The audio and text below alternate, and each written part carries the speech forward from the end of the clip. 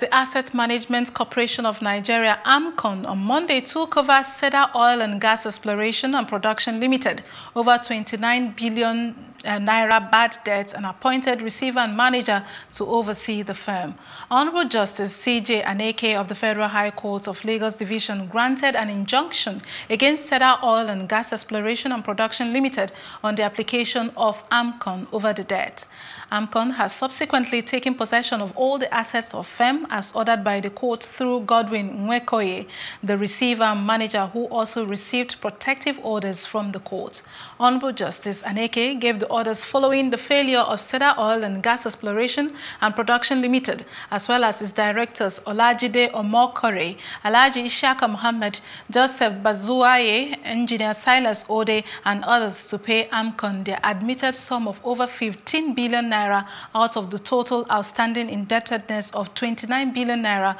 owed to the recovery agency. Managing Director and Chief Executive Officer of AMCON, Ahmed Kuru, said the corporation would continue to sustain its high tempo of recoveries by strategically focusing more on enforcement, especially since AMCON's top obligors have resorted to hiding under all manner of technicalities of the law to delay the repayment of their debt, to the detriment of the Nigerian economy. Head Corporate Communications of AMCON, Jude Nwauzo, confirmed the takeover, adding that the corporation just obeyed the court order.